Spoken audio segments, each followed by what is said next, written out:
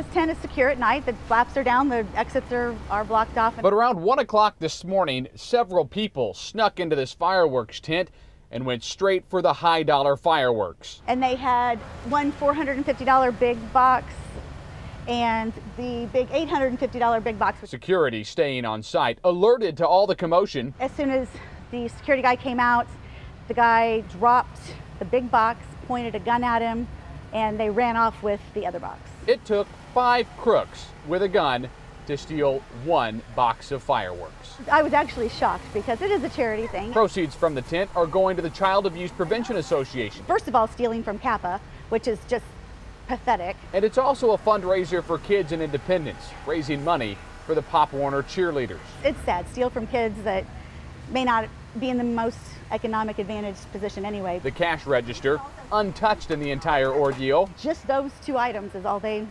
tried to get out of here with. All these lowlifes wanted were fireworks meant to raise money for kids.